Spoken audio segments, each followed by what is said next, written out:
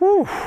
There is a ton of chatter these days about protecting forests for the sake of storing carbon to help mitigate the impacts of climate change. And most of the time, you hear quite a bit about protecting tropical forests from logging and development, and even tons of tree planting happening down around the equator at a fraction of what it would cost to do those very same things in global north countries like Canada, the US, and Western Europe, thanks largely to the colonial capitalist systems in which we live, which create massive wealth inequalities all around the world. Now, don't get me wrong, it is absolutely critical that we keep those tropical forests intact to maintain biodiversity and ecological function within a changing climate, but as far as carbon storage goes, are those really the forests we should be focusing on?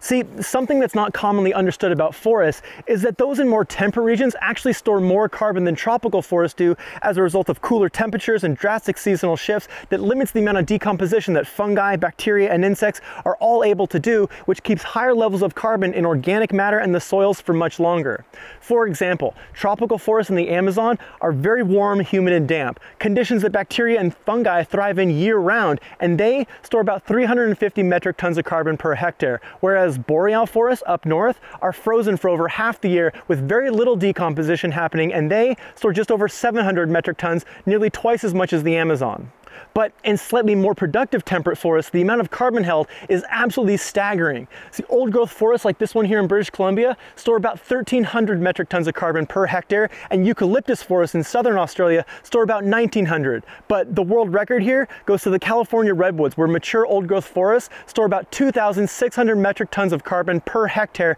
or more than 7 times the amount stored in the Amazon. While they all are incredibly important, not all forests are the same, so it's time we stop treating them as so. In addition to protecting all these various forest types from the Amazon to the boreal for biodiversity, ecological resilience, and function in a changing climate, if we really want to sequester and store the most carbon possible to help mitigate the impacts of anthropogenic climate change, then we need to be focusing on restoring and protecting remaining temperate old growth forests here in Canada, the USA, and elsewhere all over the world.